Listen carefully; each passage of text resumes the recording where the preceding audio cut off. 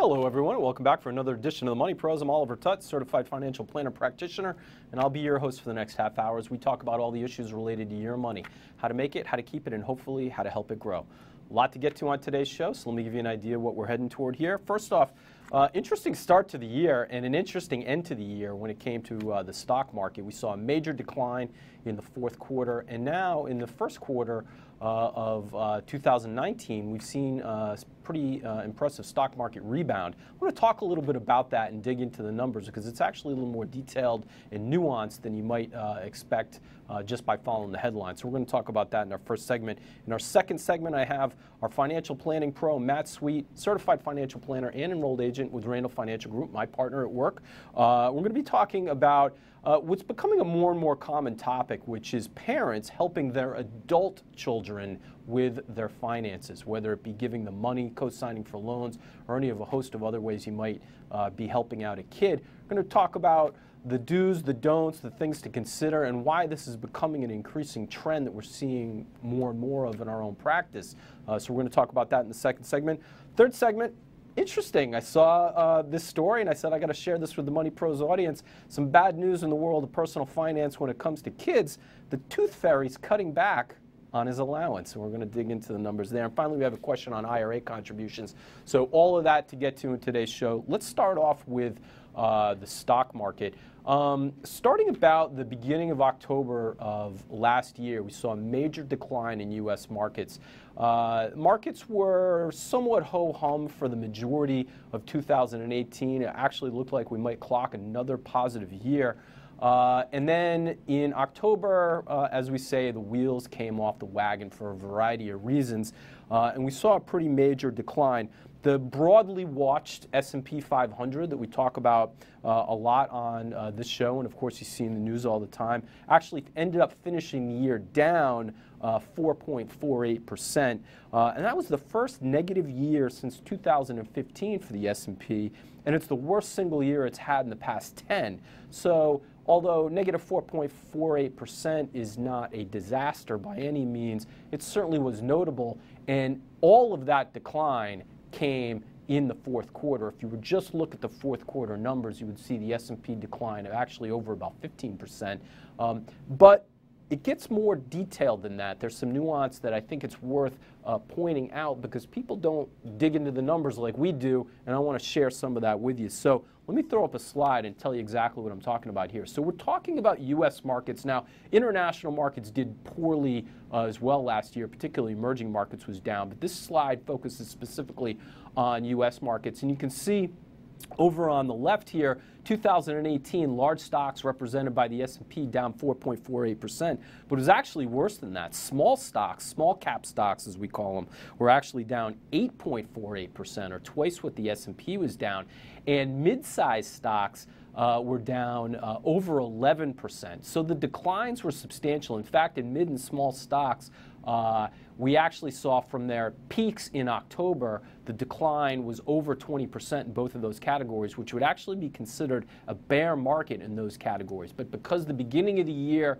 was more healthy, the overall 2018 averages weren't quite as bad as you might have seen if you looked at the fourth quarter numbers for the markets. The other interesting thing, and now we move on to the right side of the graph, is starting the day after Christmas of 2018, markets rebounded. In fact, we hit the depth of our lows Christmas Eve of 2018, but the right side of that graph is detailing what's going on so far in 2019 as of the taping of this show, and what you can see is a substantial rebound in all classes. In fact, large stocks, being the S&P 500, up 12.88%, small stocks up 11.52%, and mid-sized stocks up a whopping 14%. So we're talking about a significant decline in the fourth quarter, which gave us an overall decline for 2018 in a variety of different categories.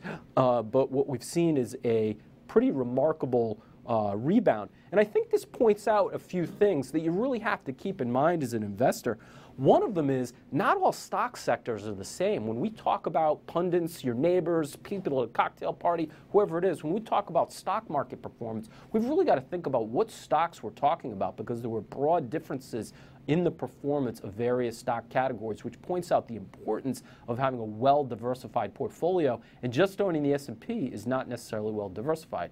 The other thing that it really points out is the reality that it's virtually impossible to time markets. If you panicked with the declines in the fourth quarter of 2018 and pulled your money out of the market or some of your money out of the market, you probably missed the rebound that happened in just a matter of days in the first quarter of 2019 that got most investors back to even. But if you were sitting on the sidelines, you're still sitting on those losses. So some interesting numbers to talk about here on the Money Pros. Now, up next, we're going to be talking to our financial planning pro about giving financial assistance to adult children. Stay tuned, there's more to come. Welcome back to the Money Pros. I'm joined now by Matt Sweet, our financial planning Money Pro. And Matt, I think we've got an interesting topic. This just seems to be something that in my practice, I'm sure in yours as well, is coming up more and more, is our clients talking to us about how they can help out their adult children. So we're not talking about a 16, 17-year-old, but maybe somebody who's a parent themselves, and we're talking about the parents of our clients' grandkids in many cases. So let's talk about some of the obvious things first and start off by saying, once a kid turns 18, financially, what obligations do you really have to them from at least a legal standpoint? Yeah, well, 18 and out of high school, and that would be about it. Yeah, so our legal obligation would end there. However, perhaps our moral obligation or what society expects might I think that's change. A big factor, is what society expects. And as I was thinking about that question, right, of course, that's a whole nother kettle of fish. But as I was thinking about this, there are some recognitions within the law or within formalized regulations that recognize parents' obligations to kids beyond that. I think specifically about college. When you apply for financial aid as a 18, 19, 20-year-old, it's very difficult to apply without using your parents' finances as a means of support. So I mean, that's one issue. There's the expected family contribution. Sure, exactly. So whether you get it or not. That's sort of a recognition by the government that, hey, your kid is an adult, but we know you're still responsible for them. There's recent provisions in healthcare law that allow adult children to stay on health insurance policies until 26. Right.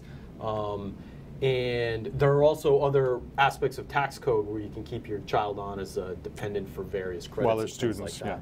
So there's a lot of different kind of things going on here. But what I want to dig into is, do you think, setting all that aside, that changing economic times have made it more necessary or required for the parents to help out their adult children with finances? Has something changed in our society? Well, I think many things have changed. I was thinking back to what the experience of, say, our grandparents would have been, where they probably lived with their parents after they got married.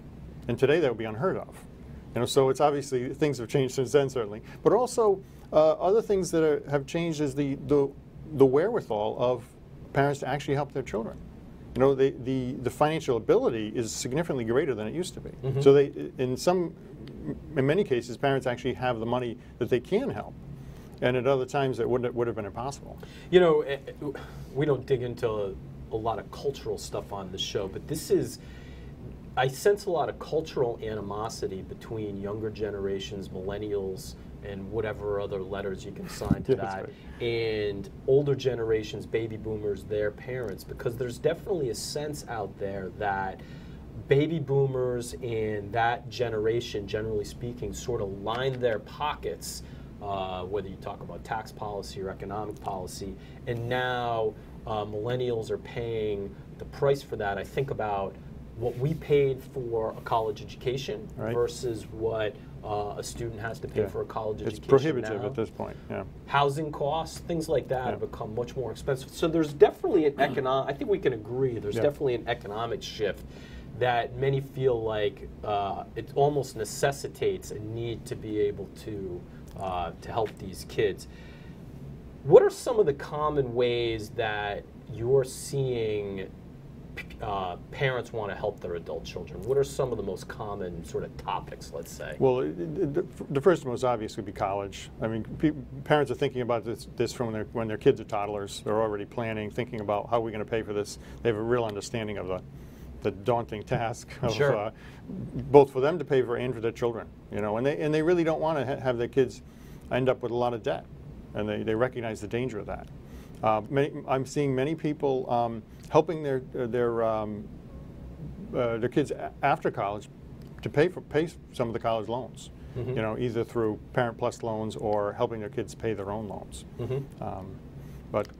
What about things like home purchases? Yeah, you know, oddly enough, that's somewhat more rare. I think maybe it's just it doesn't happen as often, but you know, that does come into it as well. Sometimes you see parents co-signing on loans, you know, with their children so that they can actually purchase a home, or you know, helping with down payments. I think another common thing is not so much maybe paying the rent or helping with a mortgage or a down payment, Yeah. but just the idea that kids can't afford to live on their own at this point. Yeah. They either take on 3 or 4 roommates so they can share the cost, or, and we've talked about this on the show before, kids staying at home Yeah. for longer periods of time, and that, in essence, is a form of Support, financial absolutely, assistance, absolutely, right? yeah. So we're talking about food and housing and things like that. There's a lot of different ways you can help out Mm-hmm. a kid, and we don't want to, you know, be judgy about what the good ways and the bad ways are necessarily. But what would you say are some of the things you've seen people do or want to do that you would generally caution against or think Yeah. very carefully about before proceeding? Well, I can tell you that people, even the people who have helped their kids in certain ways, many times regret it, or regret having to have done it. Things like digging kids out of credit card debt, or from other types of mistakes that they've made, or helping them purchase a home. Sometimes it goes bad, unfortunately. And so those are the things that at least I've seen with the clients where it didn't work out the way they'd hoped. I can certainly say that. Right, and I think it's fair to say that there are,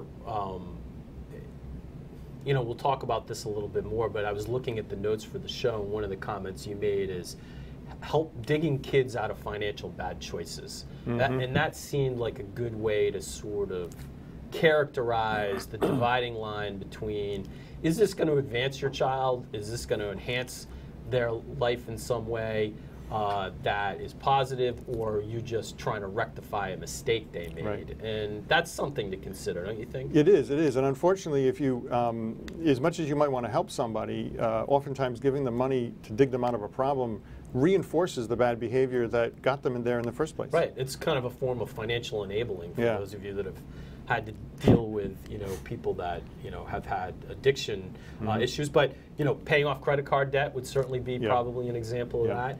I don't know, bail money. Yes. There's probably a lot of different Yeah. examples where bad choices, there should be financial ramifications. And if Yeah. you rescue them from those, bankruptcies, things like that, then you really got to consider that closely.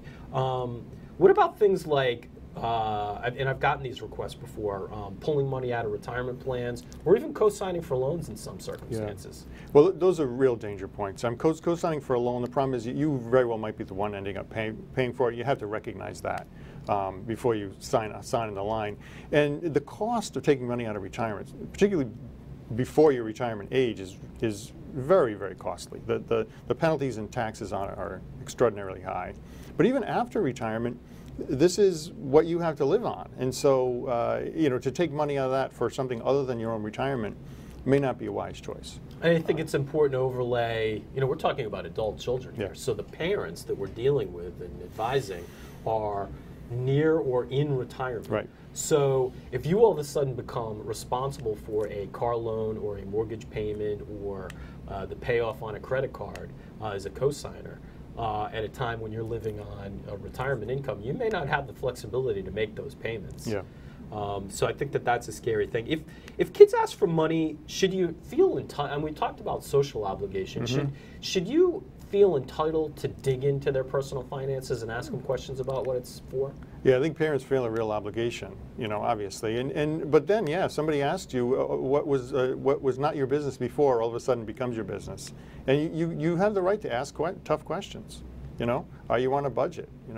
And things like that. Why are you asking me for $10,000 for this when you just took a vacation exactly. to the Bahamas last month? Right. I think we're conditioned, particularly here in the Northeast, to there's certain subjects that are taboo. That may be becoming less and less the case as our society evolves. Sometimes I want to get back to some of that. But, asking people about their finances is something that is uncomfortable. But I do think it's fair to say that if your kid is asking you for money, or if you're in a situation where you feel like you might need to give them money, that it's fair to ask some, like you said, tough questions about where the money's going and how they're budgeting. Are there ways you can help your adult kids with money that don't actually involve giving them money? Yeah. Well, teaching them the right way to do it. Encouraging them to have a budget, and also sharing with them perhaps some of the struggles you've had and how you've managed yourself. Right. Because people think it's somehow magical. You just always, the bills are always paid, and there's how is it that mom and dad have the financial wherewithal? Well, it's because they made good choices over time. It starts when they're young. I mean, I've had a number of clients ask me to sit down and talk with their kids that have just gotten married or have just gotten a job, just to point them in the right direction. And I think that some of that education, it can be more valuable than a dollar you might be able to handle. Great topic. Some of the questions we didn't even have a chance to get to, but I think this is something people are going to see more and more commonly, so I think it's worth continuing to explore. All right, up next, the Tooth Fairy's cutting back. We'll give you the numbers. Stay with us. There's more to come. Welcome back to the Money Pros. The dental insurer Delta Dental, for the past 21 years, has been tracking an interesting financial statistic, and that is the payouts and a variety of other details surrounding the payouts attributed to the Tooth Fairy for lost teeth. And the headline caught my attention because apparently the payout declined in 2018 relative to 2017. So wanted to share some of the statistics with our Money Pros viewers in case this was relevant to their personal finances. Lord knows I've been there. So, all right, here you go. Some of the interesting numbers. First up, the average tooth value for a lost tooth is $3.70, and I think that's coming up. There you go, $3.70 for the average cost per tooth. The 2016 average was $4.66. So we've seen a 2-year decline in what the Tooth Fairy is paying out in teeth. They also get into regional information. I thought this was interesting. The highest paying region in the country is the West Coast, maybe not entirely surprising, and the lowest paying region is the Midwest, where between the highest and the lowest, the value of the tooth varied by approximately $1. Some other statistics that you might find interesting as well. 2018 average is down 43 cents from 2017. It's the second straight annual decline. I think we talked about that. 2016, it was as high as $4.66. It's now down to $3.70. The trend has, and this is probably not that surprising, the trend has historically followed approximately the S&P 500. So it's interesting, the stock market often has a lot to do with consumer confidence, and so it ripples through a lot of financial decisions, and as it turns out, it's rippling through the decisions that the Tooth Fairy makes as well. The average here in the Northeast, we talk about regional numbers, is $3.75, so just a little bit higher than the national average. In the survey, almost half of kids, 48%, indicated that they save their money rather than spend it, which I think is a delightful trend. I would love to even see that increase. And finally, 30% of kids go to bed early when they have a tooth to stash. And I can testify that I remember doing that as a child. I also remember putting things like nails and bottle caps under my pillow to see if I could fake out the Tooth Fairy.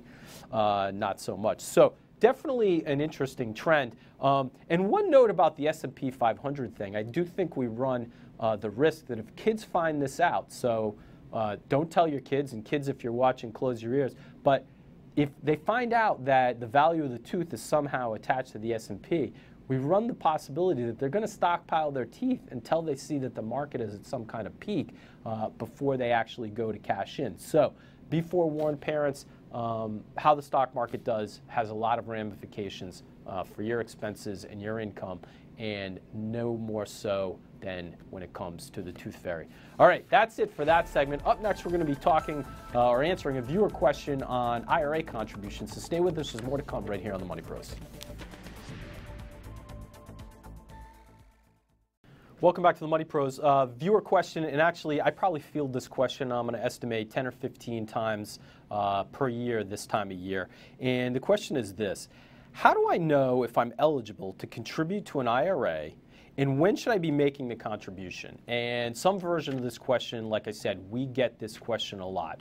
So here's my advice for people that want to contribute to IRAs, which by the way, I think is a fantastic thing. And most of you are eligible to do that. In fact, everybody's eligible to contribute to one. It's just how it's treated that could change depending on how much income you have. But here's my advice. Everything has a season. Apple picking, tulips, the list goes on. And also having a season is IRA season. And IRA season is the same as tax season. So my advice is this: it's best to figure out your IRA contribution when you get your tax return done, because the tax return will determine if you're going to make a traditional IRA contribution, whether or not that contribution is tax deductible or not, and if you'd like to do a Roth contribution, whether or not you're actually eligible to do the Roth contribution. Now, this confuses some people because they say, well, I want to make the contribution for last year. Well, you can do that. Up until April 15th, you can make a contribution to your IRA for the prior year. So I don't recommend systematically contributing throughout the year to an IRA. You don't want to get caught in a situation where you contributed to a Roth and then it turned out you weren't eligible, or you contributed to your IRA and you thought you were going to get a tax deduction and didn't. You're better off to contribute the money somewhere so you have it stashed up. And then when you get your tax return done, you can figure out what you're eligible for, what the tax ramifications are. All the major software will do it. Your accountant will certainly answer the question, but that's the time. So everything's got a season, and this is IRA season. That's it for today's show. Thanks for watching the Money Pros. We'll see you again next week. Take care, folks.